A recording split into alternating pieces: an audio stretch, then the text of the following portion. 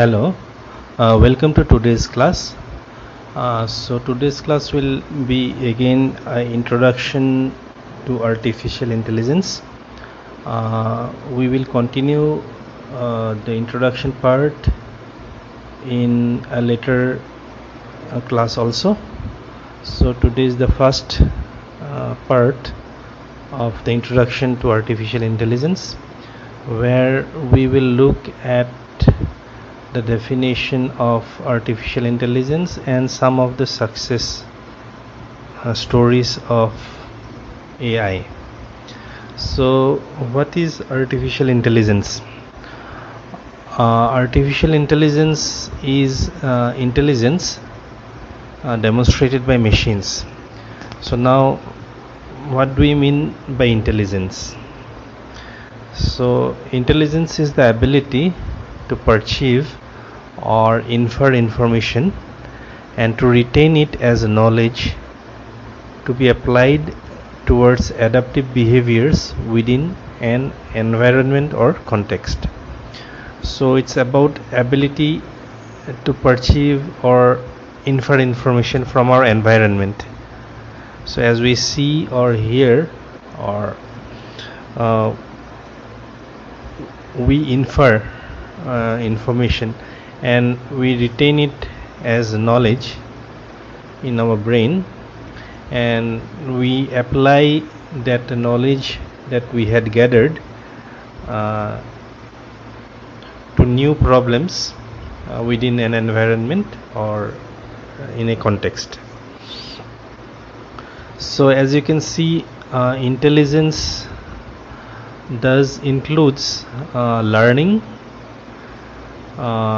reasoning, understanding, logic, planning, creativity, problem solving, self-awareness, and emotional knowledge. So all these are ingredients of intelligence. This is a short definition of artificial intelligence. In a later class we will go through a more formal definition of AI. Now to talk about success stories in AI, we all know about AlphaGo. So Go is a strategy game, and Lee Sedol was the world champion of this game. However, the computer program AlphaGo was able to beat the human champion. You also may be knowing about IBM Watson, so this is again a computer. IBM Watson is again a computer program, AI program, which was able to beat humans in the Jeopardy game. And Jeopardy is a quiz game. Then again, we know about autonomous vehicle driving nowadays, although still not ready. A lot of research is still going on. Here is an example of a driverless robotic car named Stanley. So which was able to drive through the rough terrain of the Mojave Desert at a speed of 22 miles per hour, and this car won the 2005 DARPA challenge.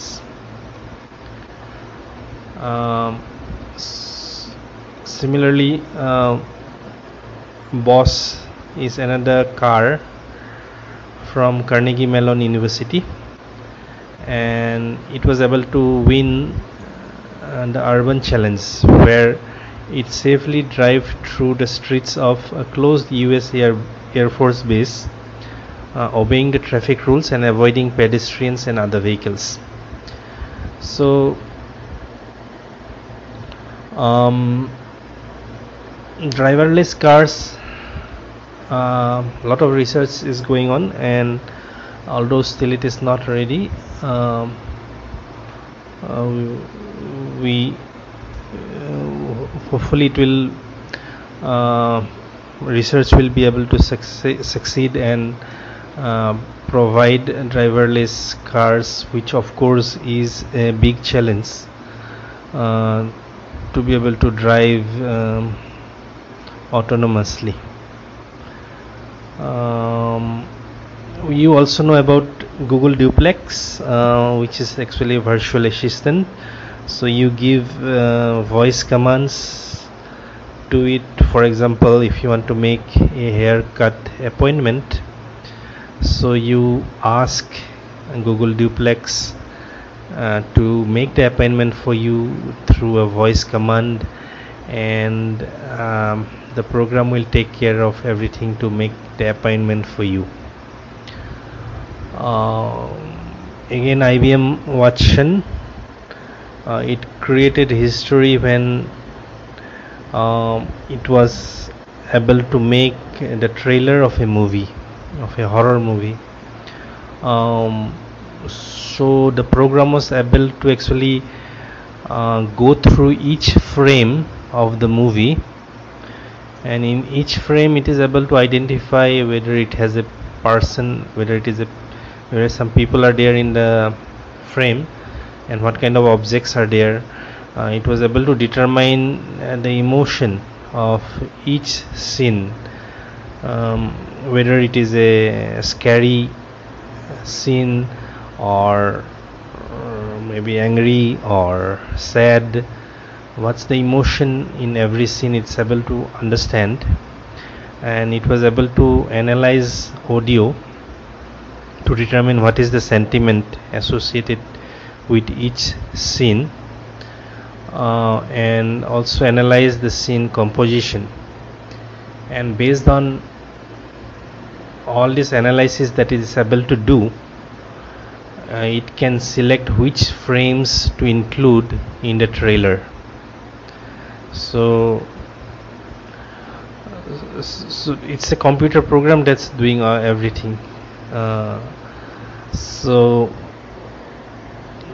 that's about the IBM Watson creating a movie trailer.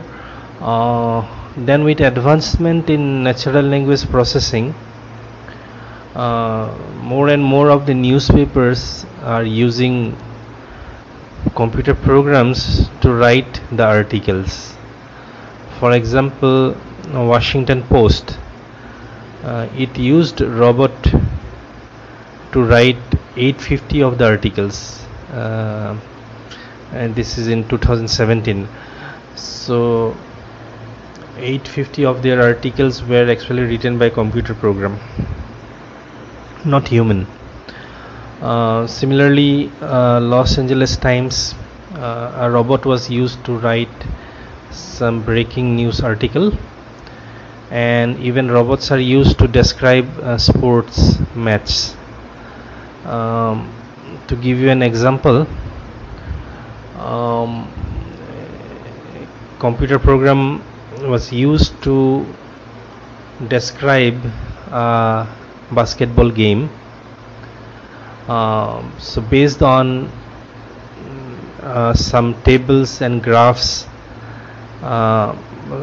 given, tables and graphs of the game that is given to the computer program, the computer program is able to generate a short headline, a long headline, and the text to be included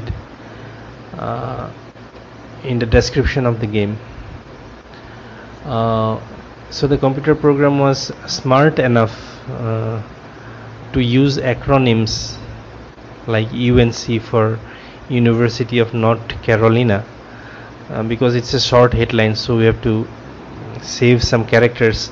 So it was smart enough to know that we have to use the acronym, whereas when it is a long headline, it is using the full name North Carolina instead of the acronym. And also the main points that should be included in the report. Also, the computer program was able to decide it. And again, there is a movie, short movie, sci-fi movie called Sunspring, and this movie was entirely written by AI. So the AI was the artificial intelligence, the computer program was able to write the screenplay. So when we say screenplay, it includes all the dialogues that has to be used in the movie, what are the actions that each actor has to perform, what should be the sound effect. So everything was determined by AI. So you train the AI program, you trained a computer program, maybe using lot of examples, and then once it is trained, it may be triggered to generate the screenplay for you. So these are some of the things that are happening. Of course, there are a lot more examples that you'll be able to find, but this is what artificial intelligence is doing in different fields. And as Andrew says, AI is the new electricity. Just like electricity transformed almost all the industries about 100 years ago, doesn't matter whether it is manufacturing or transportation or healthcare, all the industries were transformed when electricity was introduced about 100 years ago. The similar thing is now happening because of the introduction of artificial intelligence. Artificial intelligence will touch all the industries that we can think of. Every industries will have a scope for application of AI, starting from manufacturing or transportation or agriculture or healthcare. So that's what AI will do to the world, and we already saw some examples just now how AI is being used in different fields. So I will like to stop here for today's class. So in the next class we will look at a more formal definition of AI from the book Artificial Intelligence, A Modern Approach. So this is one of the book that is prescribed in our syllabus, and we will also use this as our main book. It has 4 editions. I'm not sure if the 4th edition is still out, but definitely the 3rd edition is out, and maybe we can use the 3rd edition of this book. So these are written by 2 well-known authors. Stuart Russell, he is the professor at University of Berkeley, and Peter Norvig, he is the director of research at Google. So we will use this book which is prescribed in our syllabus, and in next class, if time permits, we will also like to cover the history of AI shortly. So with that, I would like to end today's class. Preparing these videos takes a lot of time, so let's see how to move ahead, because the preparing the video does take time. So let's see how we can proceed further, but I'd like to stop here for today's class. We'll meet in the next class. Thank you. Bye.